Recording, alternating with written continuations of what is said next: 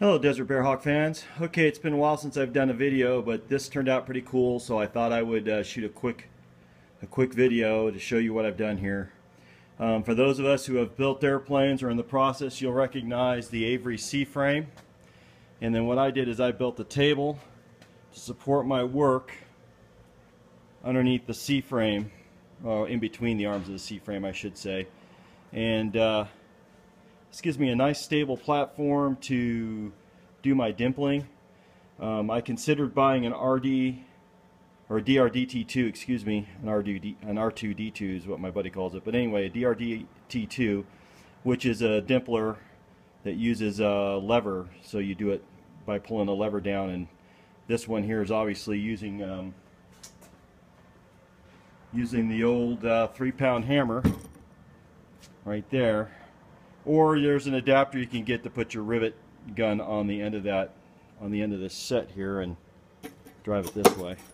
But I'm probably going to just use the hammer method until my neighbors go crazy. But anyways, so 1/2-inch MDF, got some poplar supports underneath there. You can see them, and covered with some cheap carpet from the Home Depot. And voila, you've got a pretty nice table to do your dimpling on, and everything lines up. The carpet keeps it from getting super scratched up. I shimmed up my my dimple die set, my dimple the male die, shimmed it up with a couple of washers just to get it to the exact right height I wanted it.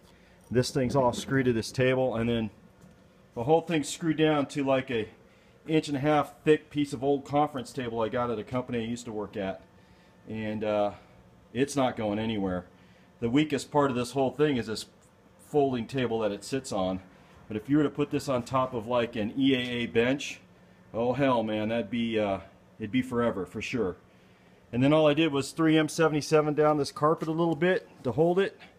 Obviously when I go to take this apart, I'm going to have to either locate the screws that are right here to get this top off, or peel the carpet back. I'll probably try to locate the screws because I know about where they are anyway. So there it is.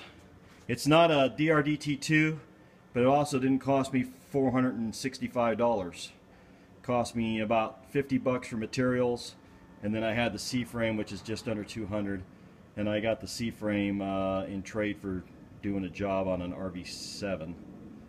So actually I got the C-frame for pretty much nothing. But anyways, there you have it. It's not, it's probably not the best, but it'll do. So we're going to start dimpling some stuff here today and see where we get. I'll give you a quick teaser on the wing.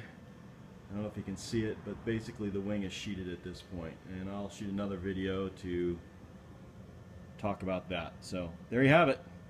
Make your own tools, save some money, have a good time. See you in the shop.